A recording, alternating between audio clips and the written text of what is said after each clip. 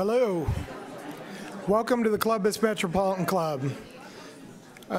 My name's Steve Marks. I'm a member of the CMC Board of Directors and also president of Hannah News Service here in Columbus.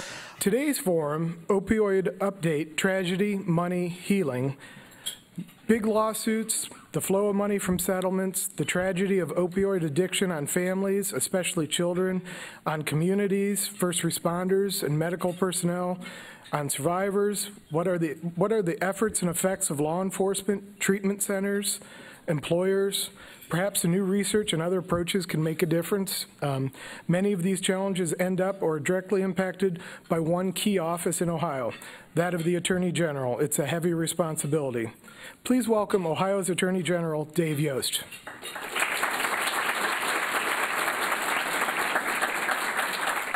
And our host for today's conversation, Chief of the Statehouse News Bureau, Ohio Public Radio and TV, Karen Kasler. Karen, the floor is yours. Well, thank you very much. It's great to be here. It's great to be here with the Attorney General. And normally I would try to crack some jokes here because he's one of the funniest state office holders. He's very quotable. He has lots of things that he can weigh in on that are really amusing. He plays how many instruments? Multiple. Multi-talented. But obviously we're talking about a really serious topic here, so I want to get right to it here. I want to talk about the opioid crisis, and let's specifically talk about what's happening in Cleveland starting on Monday with the national prescription opioid litigation that opens up on Monday in federal court in Cleveland. Now, you didn't want that to happen. You led a group of attorneys general and the U.S. Chamber of Commerce to try to delay that trial. Why is that? There's two really important reasons here. One is a little bit theoretical and legal. The other is extraordinarily practical. The legal theory is that the Attorney General speaks for the state of Ohio. These cases sound in a legal doctrine called parens patriae, which basically means that the sovereign is moving to protect its people. Well, we don't have the United States, or excuse me, the United Counties, the United Cities of America. We have the United States. And our federal system of dual sovereignty with enumerated powers to the federal government and the remainder belonging to the states or to the people. It's simply, in my view, and I believe that when we get a hearing on the merits someday on the law, we'll prevail. Counties and cities simply don't have the authority to bring these claims. But the practical matter is maybe as weighty or even more weighty in terms of our society and the economy at large. Basically what's happening with the multi-district litigation is each of these local entities are taking a sliver of a claim that belongs to Ohio, because this is a statewide epidemic, a statewide injury, and they're carving that sliver off and going, not in any particular order, to court to seek redress. There's several things that fall from that. Number one is we've got overlap of claims and people. Cuyahoga County and Cleveland have an overlapping area, right, where it's the same people in both entities, and yet they're both in court claiming damages. There are, obviously those are also pieces of Ohio, and so we have a situation where three separate entities are claiming some of the same people to represent them. It's a little bit like that old, some of you may remember the commercial where New Coke was interviewing lawyers to sue Classic Coke. It was very funny, but when you're having to pay the bills for both lawyers and the potential damages, it's maybe not quite as funny. So the one other thing that comes from that, and not to belabor it, but it's a very important question, is if you are in the business of making something that one day becomes the subject of a lawsuit, it's one thing to say that you ought to be held accountable, that there ought to be a legal remedy in court.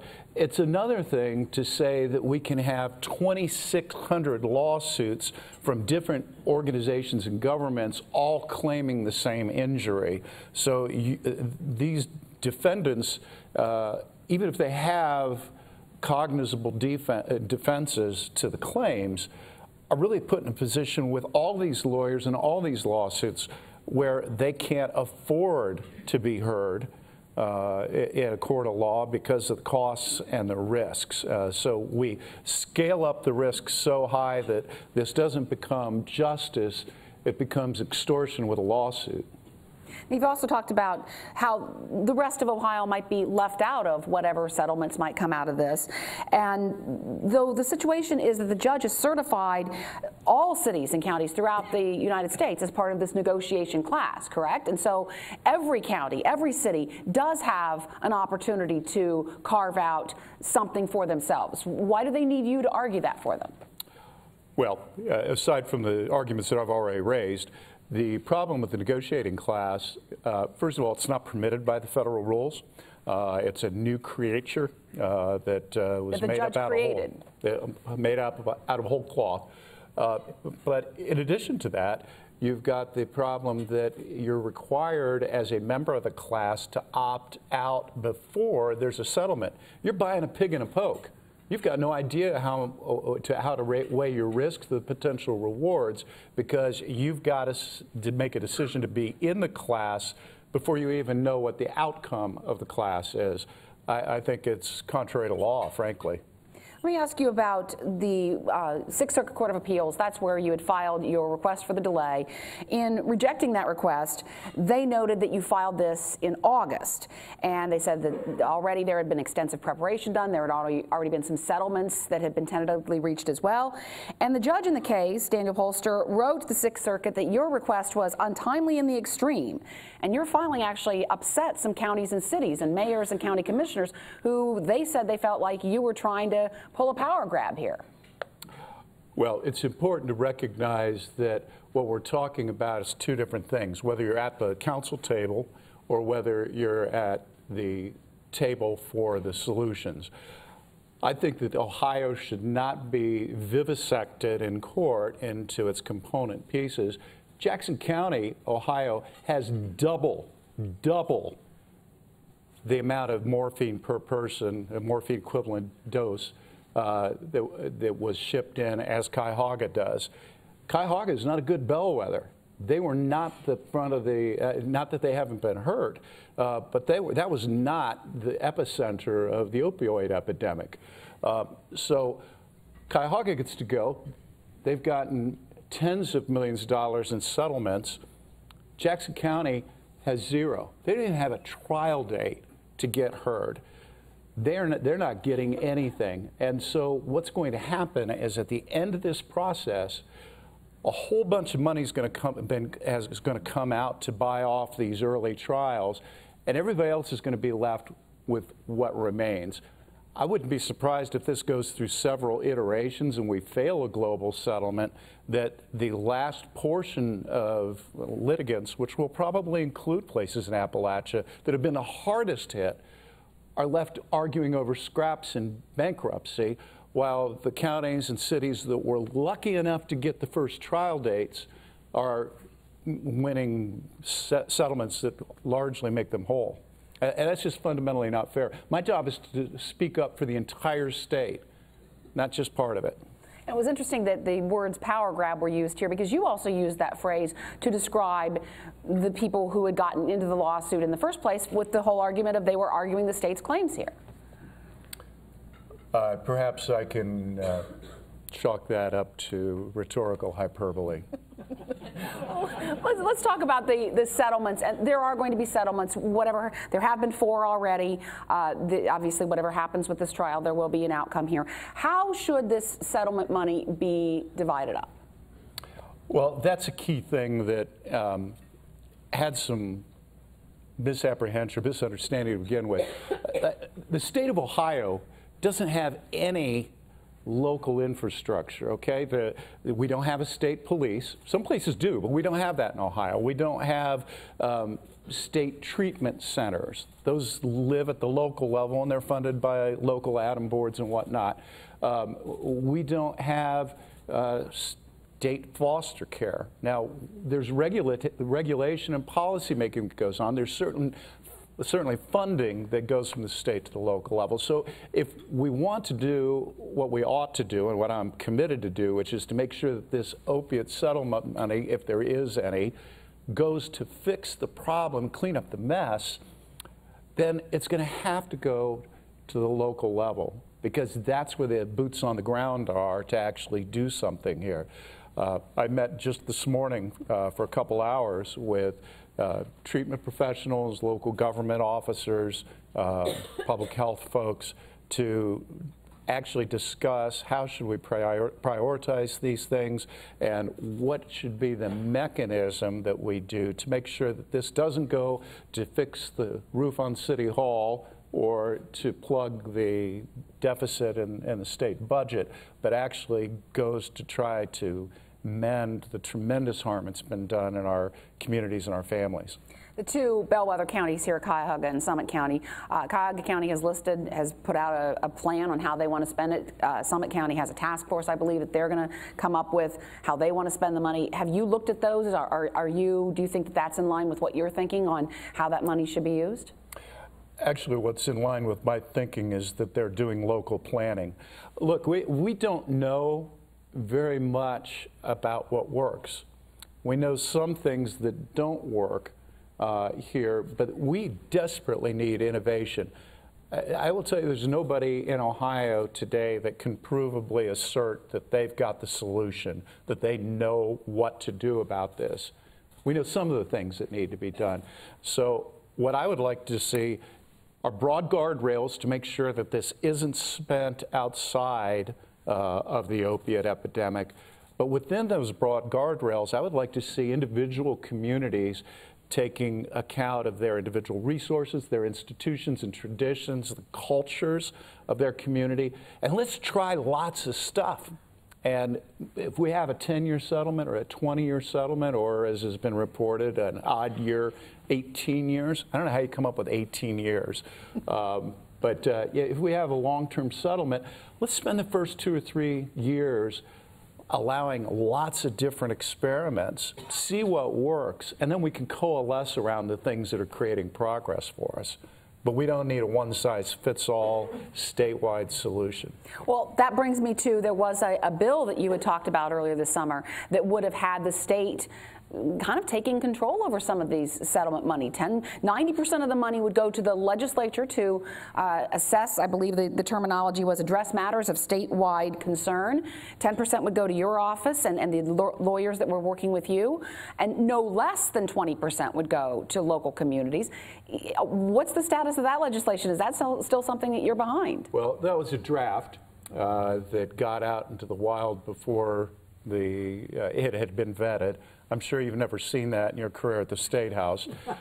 I think that some sort, and what I was focused on is making sure that the state spoke with one voice.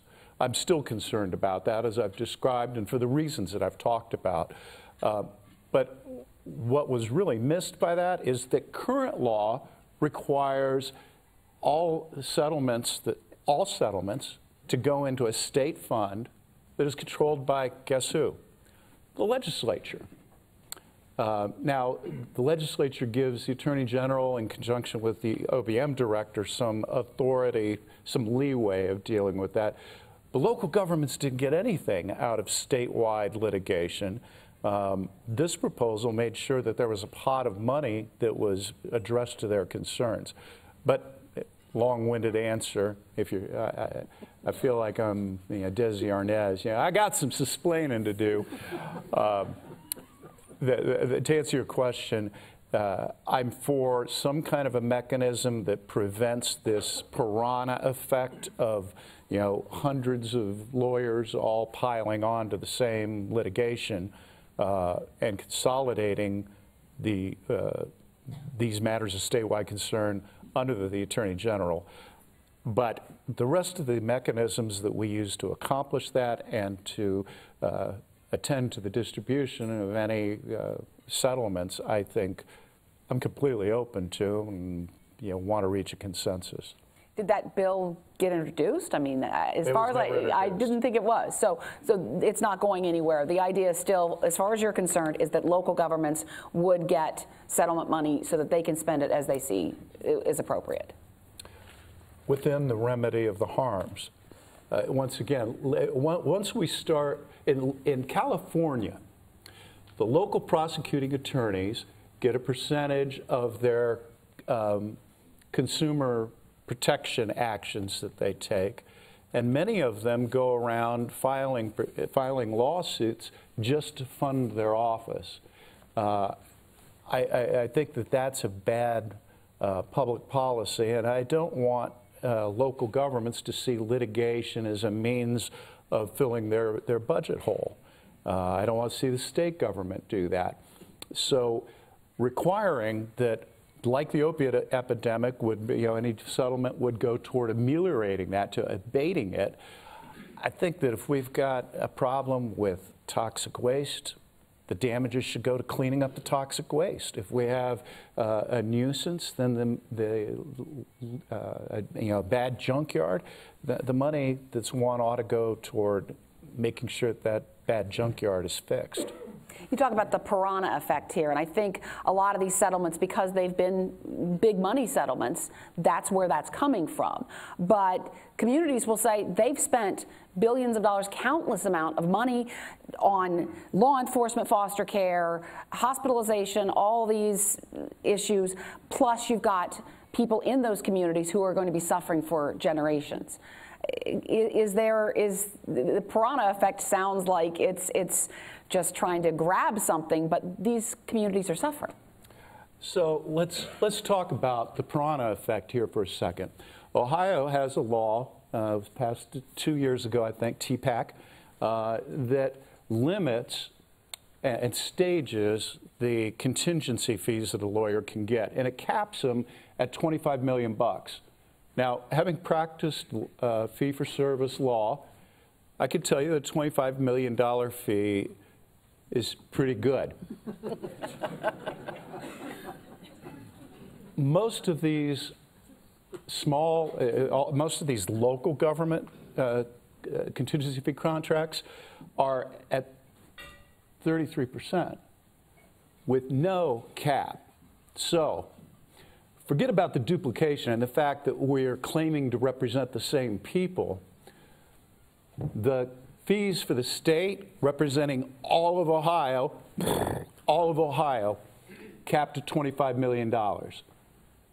If we have a $1 billion settlement out there, do the math. $300 million for the attorneys? If it's $20 million, I mean, we're talking about billions of dollars in legal fees nationally, but just for Ohio, a $1 billion settlement, the lawyers for the locals are going to take off $300 million. You want to talk about the effects? You want to talk about local communities? I want that $300 million reduced to 25. Let's put the rest of that $300 million back on the streets in our communities and not paying for Joe Rice's private airplane. Is that something that the legislature can do? Well, we have a little thing about post facto laws and impairment of contract, and as a rule of law guy, I don't know that there is something the legislature can do about this particular issue. But going forward, certainly. Does some of this come from memories that people have of the tobacco settlement and how that money was spent? And it seemed like this huge pile of money, but when it came down to actually using it to try to deal with smoking-related illnesses and things like this, it's not unlimited. Right. In particular, I think a lot of people have a bad taste in their mouth because, for those of you who weren't around, I see lots of young people here. 20 years ago, we had this huge settlement, all this money. It was going to come in every year, like bread upon the water. And then we had a budget deficit. I don't remember the precise year. I'm thinking it was 2005 or 6, somewhere in there. And they said, hey, we don't have to make hard decisions about balancing our budget because we've got all this tobacco money coming in, which was going to the Buckeye Tobacco Foundation. Let's just take that, and they sold the revenue stream going out for 25 years to a bunch of bondholders and took that money, and they fixed their budget problem. And you know what we got for that? We managed to avoid making decisions for a couple of years. Boy, that was a good investment. Think about what we would be able to do today if we had had that money for the last 15 years, continuing to come in to help us deal with the problems that we've experienced. So, yeah, I think there's a bad taste in people's mouth. But in fairness, that was the first time they had done one of these. That was the first thing of its kind. I thought Betty Montgomery did a fabulous job leading nationally, and you know, yeah, it turns out that there were things that we could have done better. Well, let's learn from them, but let's not, you know, end up crouching down in fear and failing to make good decisions for the future because we're afraid of what happened again. It's kind of the Vietnam effect, right? For a while, we didn't want to project any military force because we were so traumatized by what happened to Vietnam, and it led to an expansion of global projection power by the former Soviet Union, the Afghanistan war, yada, yada, yada. Let's learn from the past, but not be driven by it. And before we move off the opioid trial that's happening in Cleveland starting up on Monday, let me just ask you one final question. The settlements that you've seen and the ones that are being talked about, are those in the ballpark financially, do you think, or do you feel like there could be more, that the damage has been so extreme that that amount of money isn't going to be enough? Well, let's be clear. If we liquidated the entire pharmaceutical industry, that's not going to be enough to deal with the out year, as you've talked about, the year after year damages and problems that we're going to face. And I don't think it's useful to liquidate the pharmacy industry and rely on Europe or wherever. Now, that being said, $18 billion over 18 years, which is what was reported publicly. There's some other things out there. My staff thinks that that's too light, and we'd like to see a little bit more aggressive approach to it. Let's broaden this to the whole opioid crisis in general in Ohio. In the last couple of years, the state has shut down pill mills, put limits on painkiller prescriptions, increased penalties for drug trafficking, put more money into treatment, into law enforcement, into foster care, into children's services. Has the state done enough to try to deal with the problem? I mean, the numbers of deadly overdoses have gone up over the years. Obviously, we were just talking about the generation potentially of kids who are suffering here, as well as communities. Has the state done enough? The state hasn't done enough. And here's the problem. I like to compare this to a big water main break. What happens when a big water main breaks? The whole neighborhood floods, right? And you've got flood waters everywhere. It's damaging property. Traffic comes to a standstill. We've been out there trying to clean up the flood waters with buckets and mops, while the water main is still gushing water. We've got more addicts coming into the system every year, new addictions, and 80% of them are still coming from medical pathways.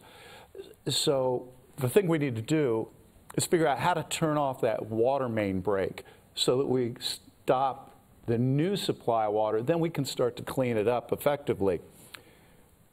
So let me give you one example of what I mean by this. We announced a couple of weeks ago that my office, in conjunction with BCI and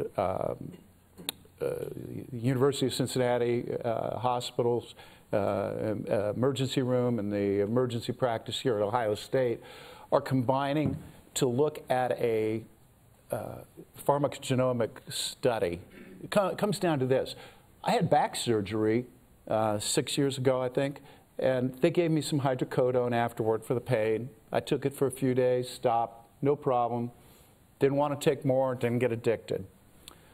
I also have a friend who is a Marine, and he had injuries from the service. They prescribed prescription, okay? This isn't, you know, going out and finding heroin. He's prescribed the opiates, gets addicted. Lost his family, lost his house, lost his job, ended up spending some time inside. This is a United States Marine. Do you think he has willpower problems? Do you think he's not tough enough? No. His brain and his biochemistry got scrambled by this stuff, and it ruined his life. But what's the difference between him and Dave Yost? I guarantee you I'm not a better guy. I don't have more willpower. I'm not stronger or tougher. What's the difference? It's probably genetic. So we're looking at to do a 1,500-person study of people who present with opiate use disorder through, you know, a Narcan incident in the emergency room to answer the question, what's different? If we can get to a point where a doctor who's, remember, 80% of these are happening through a medical pathway, either directly or by diversion. If we can give the doctors a robust, objective tool that can say, Jim, we're going to have to manage your pain a different way because you're at high risk for opiate disorder, opiate addiction. Think of all the people that we could prevent from coming into the system. And when you ask, has the state done enough? Here's the fundamental thing. We've got to figure out, whether it's through behavioral economics, through medicine, through rules of practice, standards of care, or research, we've got to figure out how to have fewer people getting sick with these addictions every year so that we can actually start to clean it up. This study you're talking about, it's a $1.6 million study, 1,500 patients who would opt into this through those facilities, and then you'd look at, try to find out what their genetic markers are to try to prevent. Let me ask you, what kind of concerns do you have about people's privacy who are involved in this study? So first of all, the DNA will be anonymized. We won't be able to use it. We won't have the identifying information. We'll just have the medical history, the medical information. Secondly, we're only looking at 80 gene markers that are, so we don't have the entire genome. We can't do what's that show on TV? CSI? CSI. We okay. can't do the CSI thing. The Attorney General couldn't think of CSI? He's thinking of too many things.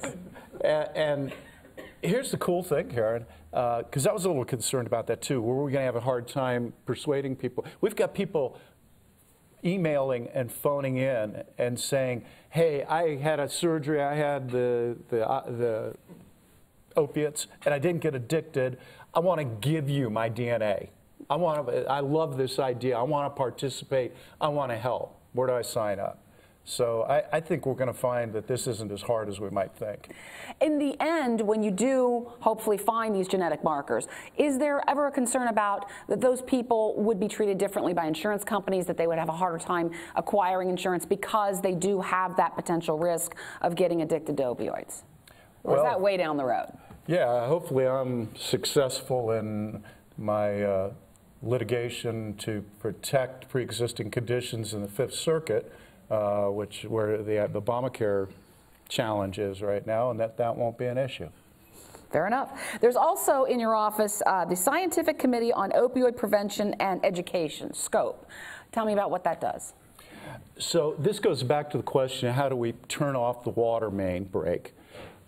This is a group, interdisciplinary group of scientists. We've got a doctor of pharmacology. We've got a doctor of nursing practice. We've got a statistician. We've got a behavioral economist and a psychologist. And their job is to go through the existing scientific literature, all the studies that are done all the time. Let me tell you something, folks. Your elected officials do not spend time reading scientific journals. I know that's a shock.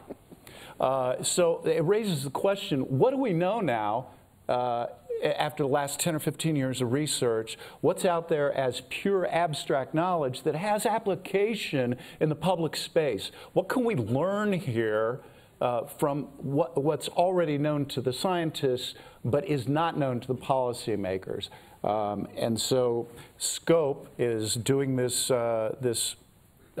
study that we talked about, but they're also looking at some other I got a status report yesterday. They've got some very intriguing questions based on the existing scientific literature where I think we can really up our game. I'm so excited to have this group of eminent scholars helping us to formulate our thinking on this. And this comes not too long after there was a contest that the state was running through the Third Frontier program to try to find some high-tech solutions to the opioid crisis. I guess you and other state officials are thinking it can't just be law enforcement. It can't just be, as I've heard before, arresting your way out of this. There has to be another solution. True. But you know what? We also can't treat our way out of it. Let me tell you a hard fact. People, if you take 100 people to get through a 30-day residential treatment program, which is that's what we do, right? That's where you're going to go. When you talk about treatment, by and large, you're talking about a 30-day residential treatment program. 3 out of 4 of them will relapse within 6 months. 3 out of 4. That doesn't mean that our treatment professionals aren't good. What it means is that we don't know enough about this disease and about how to fix it. I was talking with a young specialist, a doctor who does nothing but addiction disorders, and he said every opiate addiction is secondary to something else, an injury, a surgery. He said, so we can do a lot by understanding what underlies it. But he looked at me and he said something I'll never forget. He said, the problem is sometimes what that addiction is secondary to is not so easy. He said, we still don't know how to fix a broken heart. I want to remind the audience that you can ask questions here in just a moment. Please feel free to step up to the microphone and think of what you want to ask the Attorney General. But before I do that, I want to ask you one more question here. Opioid prescriptions are made available through Medicaid. I think the stat I was reading from the U.S. Inspector General is like 6 in 10 Medicaid recipients have had an opioid prescription prescribed to them. Is the state in any way liable or culpable here? I mean, the options for non-opioid treatment have not been great for Medicaid. There's now a waiver that would allow a little bit more flexibility. But what's the state's role here? Look, there's lots of different people who have roles in this. The DEA had extensive data in their ARCAS system and didn't do everything that I would hope that they would do. But the bottom line is the people who are most responsible are the people that lied to market their product and said, don't need to worry about addiction. This is a different day, a different product. Don't need to worry, doc. They spent money sponsoring medical education to tell doctors about how this wasn't addictive. Of course, that's not true. So when you want to talk about shared responsibility, there's shared responsibility. There are other things that and other players and all kinds of causes that go into this, but the prime cause was the misconduct in marketing and the failure to warn about the dangers of a very dangerous product that have devastated our country. And I'm a pro-law, rule of law, pro-economic growth, business-friendly Republican. I do not go out suing lightly. But when you start misrepresenting about your product, you've crossed a line, and I think there needs to be accountability. Well, it is CMC's tradition to take audience questions. Please state your name and ask your question. Please avoid editorial comments, and remember, questions do end with a question mark, please. So let's get started. First question, please. Good morning. Thanks for inviting us all here to this important discussion. My name is Shar Stilley, and I am a director of programming for an early learning center on the south side of Columbus. We've been in business since 1927, and we've seen generations of families come through primarily at risk, but what our biggest challenge is the children who've been affected by this opioid crisis. So my question to you is, we want to serve these children who are either in foster care, kinship care, born with addiction or experience trauma, whether it's watching the drug abuse or domestic violence. In looking at this settlement, is there any information that will be coming or financial support that will be coming to programs to help children 5 years and younger? So children at risk. Is there anything in the settlements that you're seeing or anything that would really help people who are dealing with children at risk? Yeah, so understand that there isn't even a detailed settlement yet, much less any decisions within the individual states or local communities about how that's going to be allocated. So I can't answer your question except to say that it is far wiser, in my personal judgment. I'm only speaking as Dave Yost here, not for the state of Ohio. It's far wiser to spend our resources trying to break what could be a generational cycle of trauma and addiction than it is to try to take remedial measures later in life. So thank you for your work. NAS babies are a special burden, but a special joy. I know it's emotionally draining, and I appreciate your work. Thank you. Thank you for your question. My name is Beth Whitted, and I want to go back to the tobacco settlement. You used the word fear. I think the word is distrust. And what mechanism would you suggest you put into place to guarantee to those local communities that money would be spent as intended rather than what happened with the tobacco settlement money? Well, we certainly don't want to prescribe opiates to deal with the distrust. That was a joke. That's not. It's not on the label. It's not. That would be off label. So. Look, to deal with that very understandable distrust, I think it's critically important to have open processes and ongoing dialogue, not a one-off or a two-off, not just the meeting I had this morning.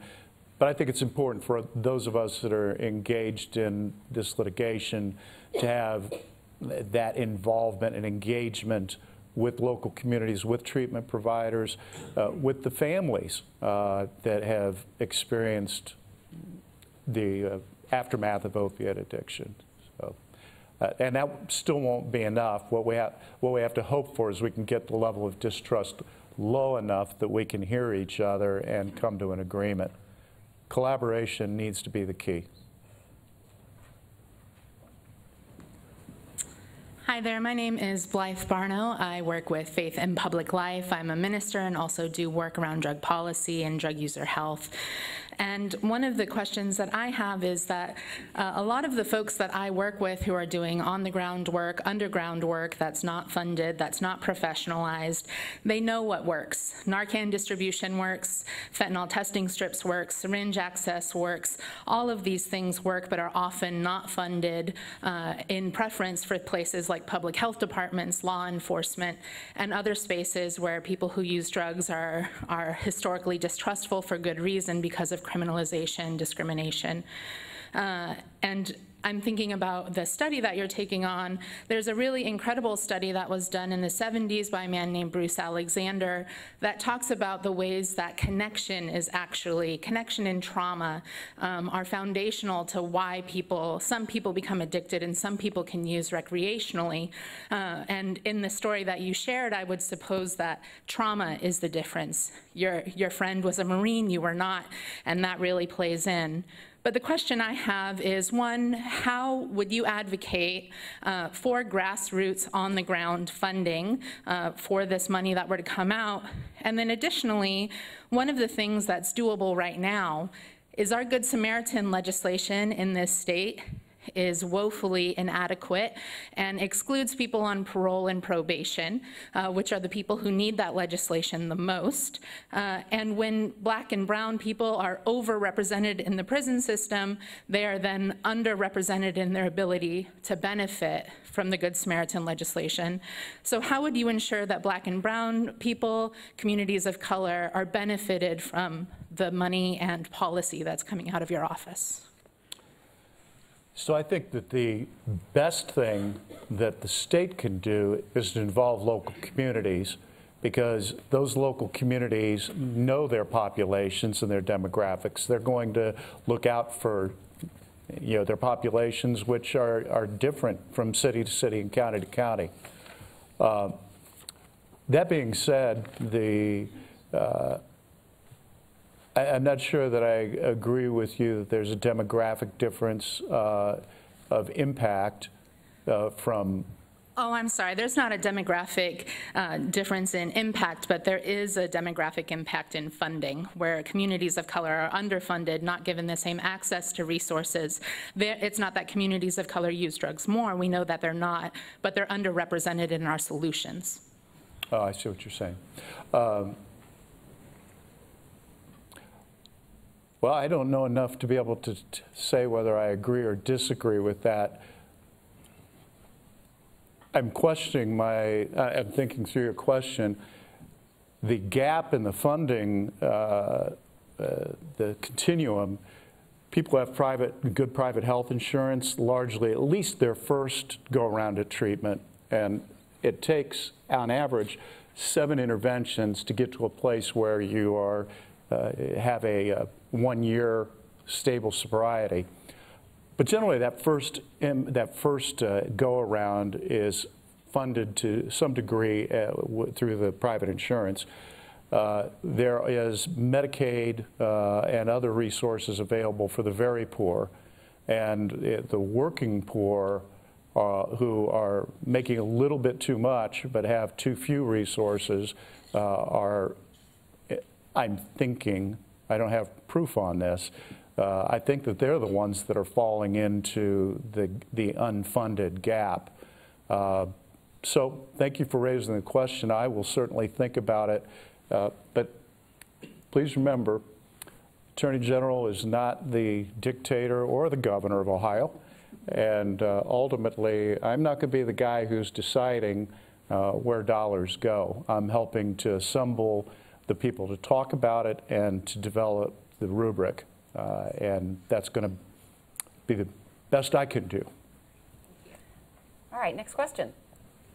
Hi, my name is Casey, and I'm with a statewide drug war survivors union called Unharming Ohio. So all of the on-the-ground work that Blythe was just speaking about, that's what I do. My question is fairly simple. It's, if it is being argued in court that these opioid manufacturers and distributors are the culprit for creating and fueling the opioid epidemic here in Ohio, why are the victims who are devastated by the wreckage, namely low-level drug dealers and people who use drugs, still arrested and incarcerated in high volumes?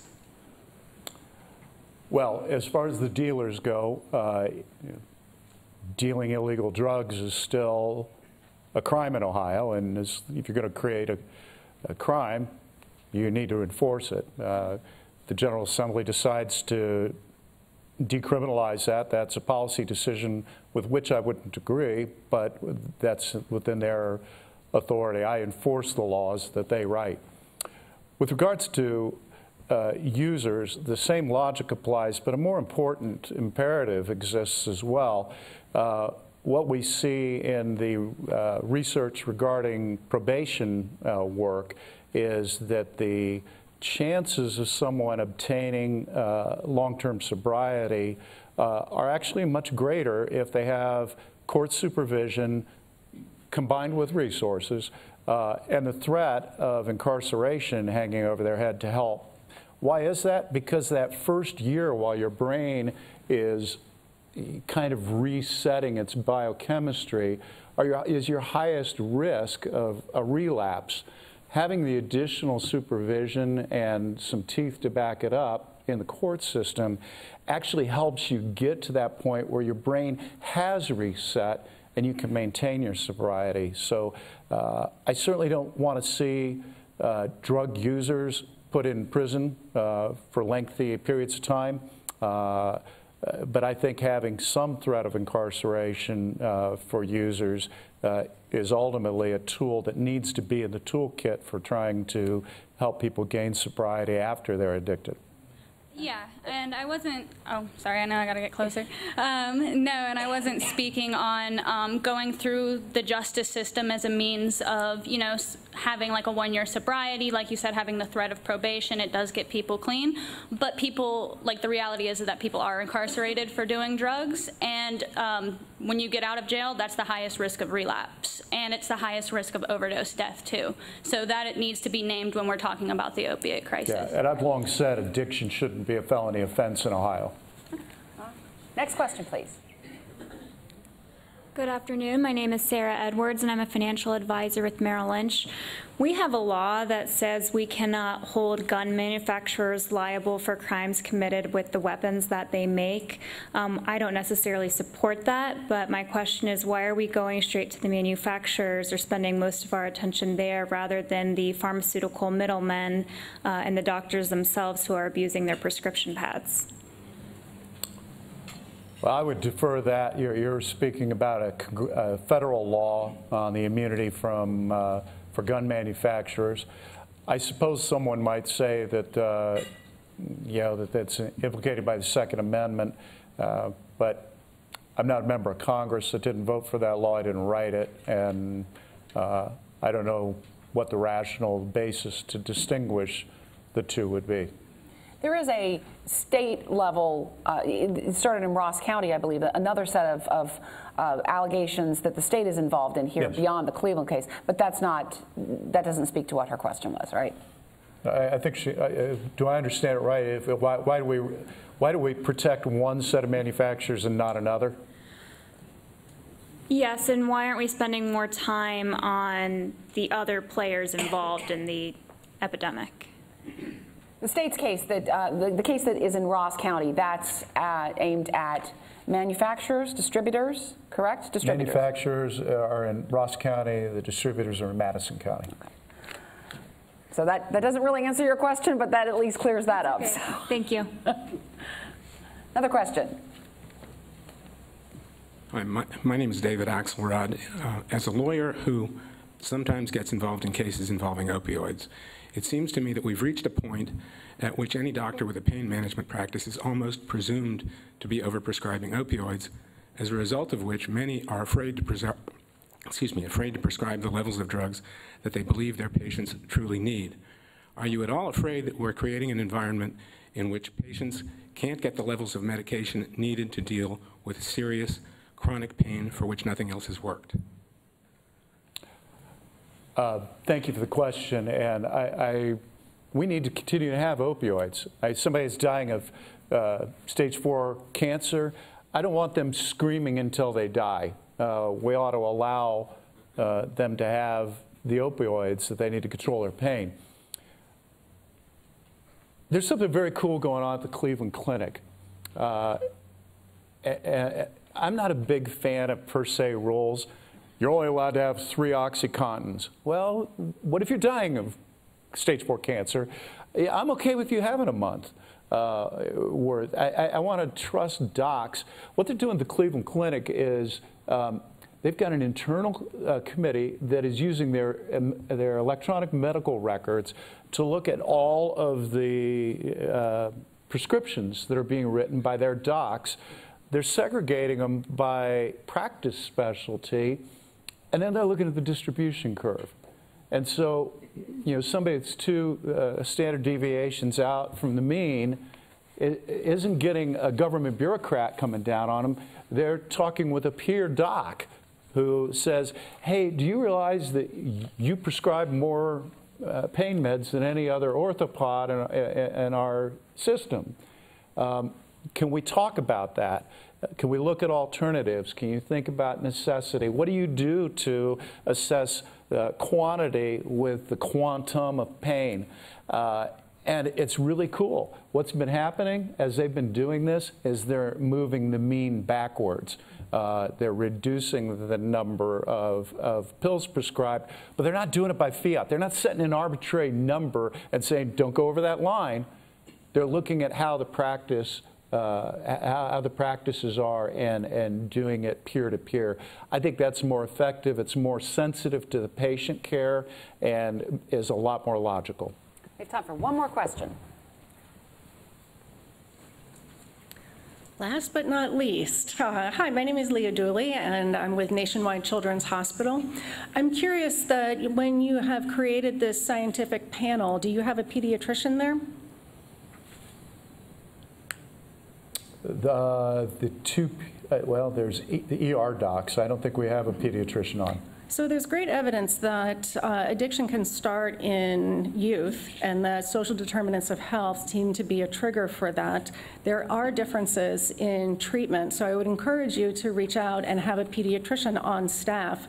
I'm actually sitting with 3 of them that are all working in addiction medicine. They put you up to this? Yeah. Oh no, I am on here, I'm here on my own steam. But I would also like to mention that, are you aware of a program called Amethyst? It's here in Columbus. Sure. Yeah. Yes. Amethyst seems to be the only program right now that has a really high rate of success, and I would strongly encourage you to look at their programming and to fund it so that it can be replicated in other parts of the states. There are no other programs that are targeting women with young children. That's one of the biggest indicators of somebody not going into treatment because they don't know what's going to happen to their children. So that as a program, I would strongly encourage you to pitch to your scientific panel, and please do have a peer, someone who's actually gone through addiction and made it through the other side, to sit on that panel so that they can vet what you are interpreting from the data. Thank you for your comments. I had a bunch more questions to ask you about Supreme Court cases and impeachment and all sorts of other things, but I'm really glad we had the opportunity to talk intensely and intensively about this topic. So thank you for being here. Enjoy the conversation, Karen. All right. Thank you. Oh, wait, not yet. I hope you found today's forum enlightening. It's obviously a heavy topic, but I thought we addressed quite a range of issues that impact this important topic. So let's thank our speakers, Attorney General Dave Yost.